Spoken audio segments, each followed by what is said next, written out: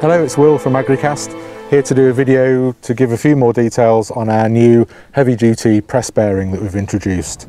So this is the new bearing here.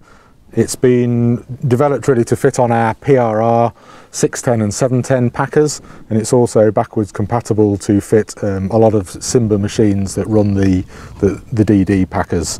For a number of years, the two variations of the bearings that were available were both quite similar. There was the normal greasable bearing, and then there was a fully sealed bearing which isn't relubricable.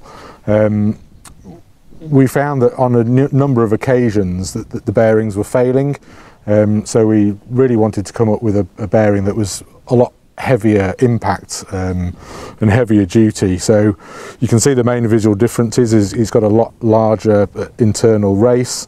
The actual bearings that are inside, you can tell just by the size of that it's a lot more substantial. The plates are a lot thicker, and then we've got additional riveting.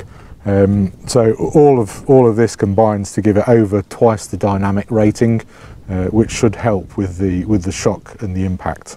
We're offering a 3-year warranty on these bearings, so if they fail within the 3 years that they're installed, we'll just supply replacements free of charge.